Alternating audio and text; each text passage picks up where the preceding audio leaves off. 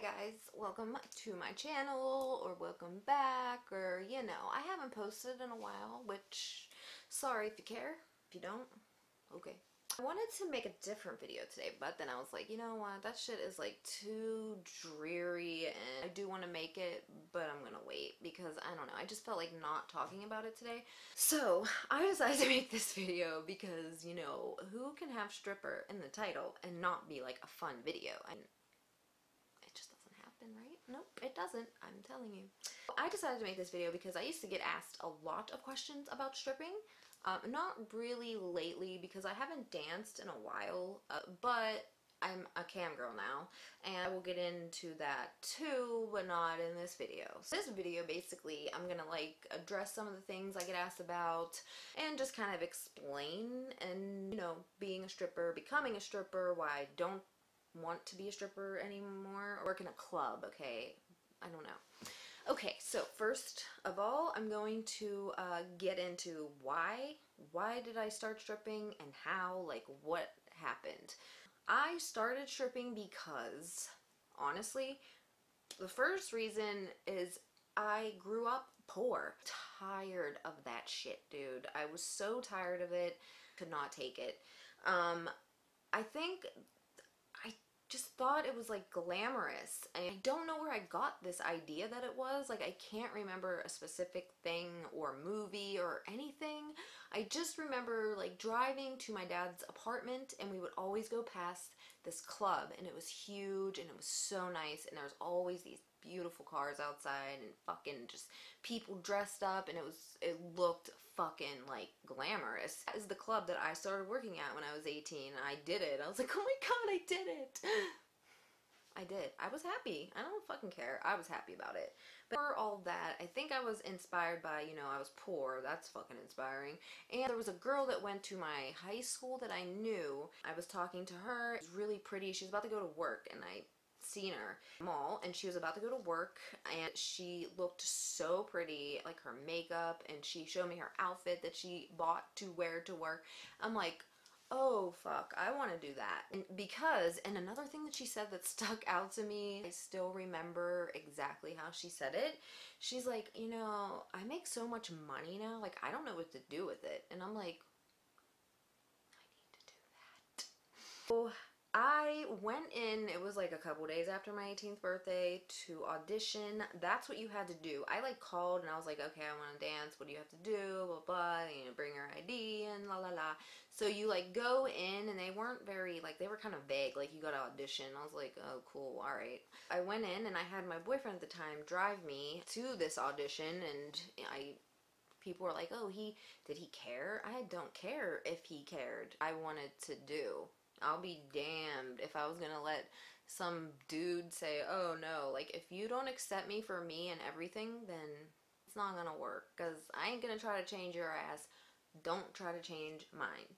Plus, I am a very free-spirited person. I'm a very open-minded person. I accept people for all that they do. If I like you and you're my friend, I don't give a fuck what you do. As long as it's not, you know, betray me or anything like that, I don't care what you do. You can be a stripper, a hooker, a skydiver, home director. I don't care what you do. I don't care if you do pony play porn.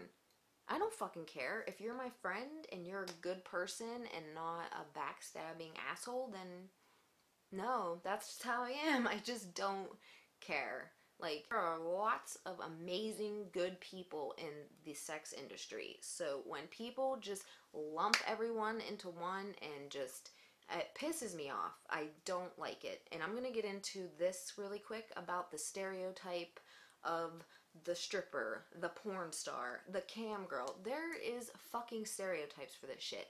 Oh, well, usually these girls were abused and molested and, you know, all this shit, which, yeah, sure. But a lot of people that aren't strippers in the adult industry were molested and all kinds of stuff. A lot of drug addicts that I know, especially females. I know that there's a lot of males too, but I just don't know any personally. But even if you ever watch the show Intervention, most addicts were molested all the time. So, I mean, I wanted to be a stripper I was not abused. I was not molested. I liked my childhood. I was poor, but that doesn't mean I didn't like it. I liked my friends, liked school. I made straight A's. Like, there was nothing. Like, we were poor. And yes, I did witness abuse because my dad was an alcoholic and a coke addict. He beat the shit out of my mom in front of me, like, 3 times that I remember very vividly, and it used to scare the shit out of me, but I also used to stick up for my mom and tell my dad I was gonna beat his ass.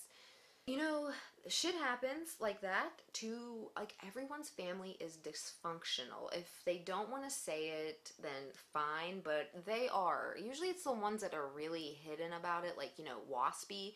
They're, like, the most fucked up. Not all, just saying, but okay.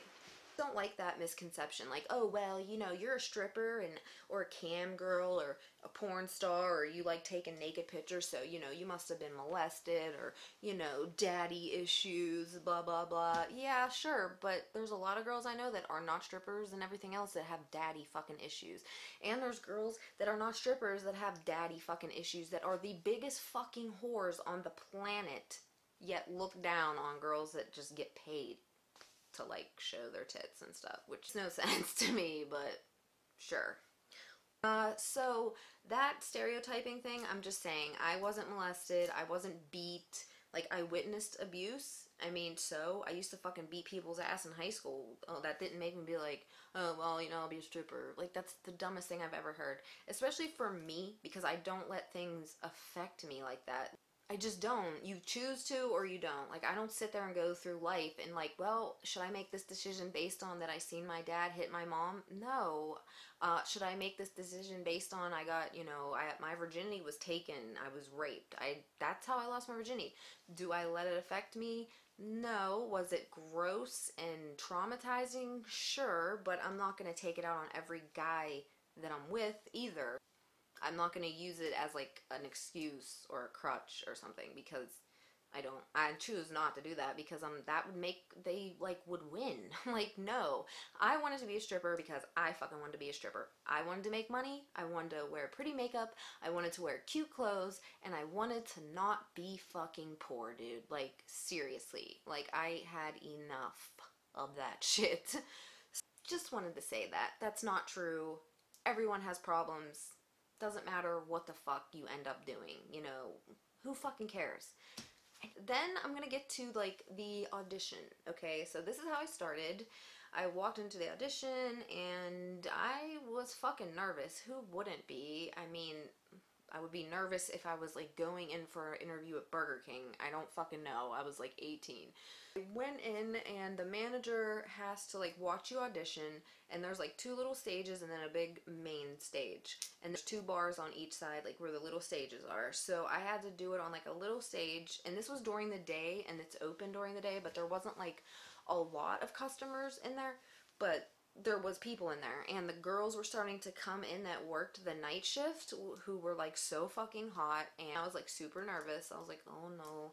I ended up sitting there for like 5 hours. My boyfriend at the time sat in the parking lot the whole time. I mean, is that not fucking psycho or what? And then proceeded to get mad at me because it took 5 hours, like when I came out. I'm like, you could have left, and don't fucking yell at me, I'll punch you. 5 hours. So after sitting there for about 3 hours, they're like, oh, okay, well, you need the shoes and an outfit, you know, go change. And I had the shoes, which I brought, because to me, strippers, they wear like clear heels, big platforms, and if I didn't have that on, I couldn't really do the audition right. I was like, I have these shoes. And I used to wear them out, like, before I was like a stripper. Like, I just wore these shoes out because I thought they were cute. They were like glittery silver platforms. They were fucking cute as hell. I did not have an outfit, however. I had no clue that I needed to have one, so I was like, oh great, like what am I supposed to do? And these girls were coming in, and there was like a girl that was like, I could tell that she was like the head bitch in charge, you know, like you could just kind of tell. She was like super like thin and like tall, because she's actually short, but her stripper shoes made her look really tall, and she was like thin and had like tattoos and had like bleach blonde long hair. and Electra, but like bleached blonde hair. And I was like, okay, this girl is gonna be like the mean girl. She's gonna be like the Regina George of this place. So nervous, and I'm like up in the dressing room, and I was talking to another girl that was like asking me questions, and I was like, yeah, I don't have an outfit though, so I'm trying to figure out like if I should come back or whatever. And the girl, the head bitch girl, just, she was like, oh, you can wear one of mine. And I'm like, oh, thanks. I was like so surprised, which I hated myself for, because I was like, why did I think that? I think it was just like all the things I heard about strip clubs and like movies, like the Players Club. Like, I love that movie, but that scared the shit out of me when I was like doing all that. I'm like, I'm scared, no. Surprised by that, and I was like so relieved. I was like, oh my god, she's so nice. And she let me borrow her outfit, and it was like really cute. So I finally am down there about to audition, and they're still taking, like, the manager's taking his fucking sweet ass time. Like, just really fucking annoying, but whatever. As I'm sitting there waiting for him to come over so I can do this, all the girls start coming downstairs from the dressing room, and they're all sitting at this bar that is literally right there on the stage, like where I have to audition. And I was so fucking nervous because of that. Nothing else. Didn't care about taking my clothes off. Nothing of that sort. I was just like, oh my god, they're all standing there. They're gonna make fun of me. They're gonna be like, oh my god, that girl's flat-chested. Ew. Like, I had no boobs then. I didn't have boobs, like, for a while when I was stripping. Like, barely the whole time. Like, I had small boobs. And I'm like, oh god. And I was like, I'm gonna trip in front of these girls, and they're gonna be like, ha ha, stupid ass bitch. Or they'll be like, oh, don't hire her. Did you see her? Ew, god. Like, this is what I'm picturing, and I'm like sweating. I'm like, oh no, why do they all have to be standing there? I would not have given a fuck if it was like a fucking 80 dudes sitting there. Because it was like these 5 or 6 girls, I'm like, oh my god, I don't want to do it now. But I just did it. I had to suck it up, because if you run out and then like you look like a little bitch, dude. And I also remember this girl that was auditioning with me. She's like, oh, I never stripped before. Oh no, I never stripped. Blah, blah, blah. I'm like, oh, okay, good, you know. This bitch got up on stage before me. She definitely stripped before. I'm like, you definitely have stripped before. And I mean, I found out later that she did, but I'm like, why would you lie about that? That's the weirdest thing. Like, you're fucking weird. And I just didn't like her after that. And she made this weird comment. She's like, you know what? I didn't want a kid, but, you know, being a stripper I would, because you could just buy it, whatever it wanted. I'm like, please don't breed. Please don't breed. Yeah. So that was like the audition. I got hired. This guy I was with at the time was not pleased because it took so long. And I was like, dude, why the fuck did you sit here the whole time? Like, don't, bitch, you could have fucking went home. Like, he was already on my last fucking nerve. So annoying at this point. Like, you just sit there, bitch. Anywho, when I first started, I worked a lot because I wanted to make money. I'm like, I just want to make money. I want to get better, and I liked dancing, so I worked a lot, and I made friends, and I love them, and I still talk to most of them to this day. It's just like who you surround yourself with. There's bad people in every single profession. There's asshole nurses. There's asshole teachers. Asshole fucking doctors. There's asshole construction workers. Just like there's fucking drug addict doctors, drug addict nurse, drug addict contractors. There's fucking drug addict strippers, obviously. But the misconception is like, oh, they're all drug addicts and they're all whores. And that's not true at all. At all. Most of the girls that I hung out with did not do any of that ever. They had steady boyfriends. They were in college. Not the whole fucking sex industry is fucking riddled with drug addicts and shit. Like, they're everywhere. It's not just that, dude. And most... So, I don't like that misconception either, because that's not true. I did not do drugs like opiates and heroin when I was in a strip club at all. Ever. Not one time. It was after that. So... And then I always get asked, like, about money. I always get asked about money. And I'm very open. I don't really care. I'll tell you some tricks that aren't very tricky at all and just fucking common sense how to make money when you're in that kind of industry, because I think a lot of girls just don't really understand this, and I don't know why, and it's very fucking stupid, especially when you just meet someone, to act this way. So just trust me, don't do it and you'll make way more money in the end. The first thing, do not tell sob stories, even if they're true. These guys come in here to have fun and forget stuff. They don't want to come in here and hear you can't pay your rent or your fucking cat has to go to the vet. Like, they do not want to hear this. If they want to hear someone bitching and nagging, they would stay home with their wives. But they don't. They come there and have fun and have you talk about something that has nothing to do with their fucking mundane life. So when you do that and you complain, you're just gonna make their dick really soft and they're just not gonna want to give you money. You have to make the dick hard to get money. Telling sob stories is not going to do that. Became friends with a lot of people that came in the club to see me. Like, I knew them better than most girls that worked there. Like, they were my friends. The same now on cam. Like, the guys that I talk to a lot, like, they are my friends. I tell me things, I tell them things. They're my friends. Like, I like talking to them. So once you're like that level, and if you don't get to that level with customers, it's fine. I mean, I was friends with them, but I don't give out like my number and I don't go out with them outside of the club. There are girls that do that. I just didn't want it to get to that point because I just wasn't comfortable with it and didn't want to do that. At the club, yes. And I told him that, like, look, I'm not going to be fucking you or be upfront with people. I mean, you have to like turn on the charm and the flirt. So yeah, of course, but beyond a certain point with me is a no. But there are girls that do it. Who fucking cares? If you want to, do it. So no, I just don't recommend it because they can get crazy. And yes, I have people bought me stuff a lot, and usually it was like through MySpace and stuff. So, but in person, to me, I got weird vibes. I didn't like it. I was like, I don't want you to take me shopping and stuff because eventually they are going to want something and I just was not going to give that to them if I'm not attracted to. So it just wouldn't work for me. I just wouldn't be able to be a hooker. Like, literally my body would just physically just shut down. Like, nope. No. If you think that other girls that are models and influencers aren't fucking for money, most of them are glorified hookers, so let's be fucking real. Be you. Just be you. Don't try to act like someone else. Don't try to act stupid. Just be you, because it's really hard to keep up with that. And if you get someone that spends money on you, but then, you know, you just get some other way when you're drunk and you forget to like put that on, then it's so embarrassing. I knew a girl that talked with a British accent to this guy, ended up coming in a lot, and then she would be drunk.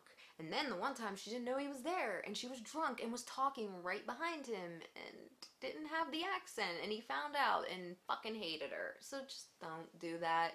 Like, if you do it as a joke, make sure you tell them that it's a joke at the end of the night in case they do come back. Like, I don't know. It's just be yourself, because I don't know. If that's not good enough, then don't be a stripper. I don't fucking know. Huge part of like being a stripper and making money and being a cam girl is like making people feel good. Don't be an asshole to someone immediately, because that is a huge mistake. That is a big mistake. Just write certain people off like, oh, they won't spend money. That's not true at all. Like, my biggest spender was someone that everyone ignored. So I'm gonna get into that money part. So yeah, let's elaborate more on the feel good thing. You know, listen to them, ask them questions. I honestly ask questions because I really want to know about people's lives. I don't know why I'm fascinated with it, like how people grew up and like what their life is like now. Why did you get married? Why is your wife a fucking nagging asshole now? Like I like to know, so, and I think they know that and it just comes off. So if you really don't care but you can't pretend, you might have a little trouble with that. So it's not that hard to not be an asshole and, you know, actually listen to someone else. So I don't know, if you can't do that, then you probably suck anyways. So a little bit of tips, you know, just, you know, be a fucking decent human being, you know, just because you're a dancer or whatever doesn't mean you aren't. Most of them fucking are. Awesome. Now I'll get into the money aspect. Like, everyone always asks, how much do you make? Well, let's see. I think I'll tell you the biggest tip I ever got was in one night, and the biggest one was 500, no, not 500, 5,000 and like $300. It was like up a little bit, like 300 something. That was in one night. This customer that no one would talk to because he looked like he was a construction worker. Oh, well, that construction worker was a foreman and he had lots of money and he spent lots of money on me, and he would come in like once every 2 weeks. Tad, and he was awesome, and I miss you. And biggest tip, it was probably like $3,000. It was kind of towards the end when I stopped stripping. But other than that, I would say on average, let me just tell you that I had money. I'm a stripper. It just depends, like anything else. You have to hustle and you have to know how to do it right. So if you're like a real big bitch and stuff, you might want to be like a dominatrix. There's a lot of people that like that, and you can just be mean as fuck and get paid. So yeah. The last part I'll talk about is like the celebrities and athletes that come in there. So let me tell you, a lot of celebrities came in there. Especially the one club I worked at. I hung out with Korn, which was awesome, and Monkey actually pulled out one of his dreadlocks and gave it to my cousin, which was fucking sweet. I was a fan of their music, not of their dicks. Celebrities, I remember like Bam Margera would come in, and I love him. He lives in the same state as me, so yeah. And he would come in a lot, and Don Vito would come in, and he was problematic. I'm like, yes! And then he didn't want to pay. He's like, oh, I'm not going to pay. I'm not going to pay for lap dances. I was like, oh, you're going to pay me. Hate when they do that. Like, you have money. Athletes do that too. You have money. Stop not tipping. Don't go into a strip club and not, you think I'm going to get a room with you and a lap dance because you're an athlete? I don't give a fuck if you're an athlete. It's not my money. If you make it my money, then I'll fucking care. But I don't, so I could say, oh, I was in a room with a football player. I don't give a fuck about football. I want paid. I'm working. You have money.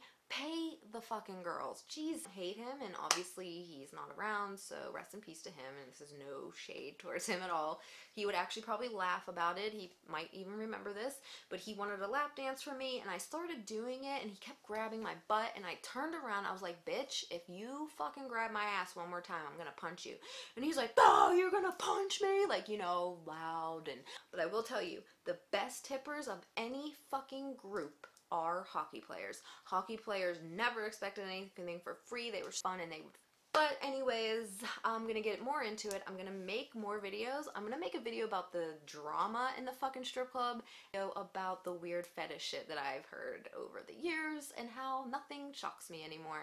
So yeah, hopefully this video wasn't a whole clusterfuck. I will be making more content, hopefully better content like skits and pranks and shit, which I have some recorded. I'm just trying to edit and figure shit out and like the video, I guess. I don't know if that really helps because I don't monetize, but sure, like it anyway and subscribe because, you know, I like to interact. And if you have any other questions about stripping, even if it's a gross question, if I get enough, I'll just make a whole video about gross strip club questions because there's some gross shit. That could be a video too.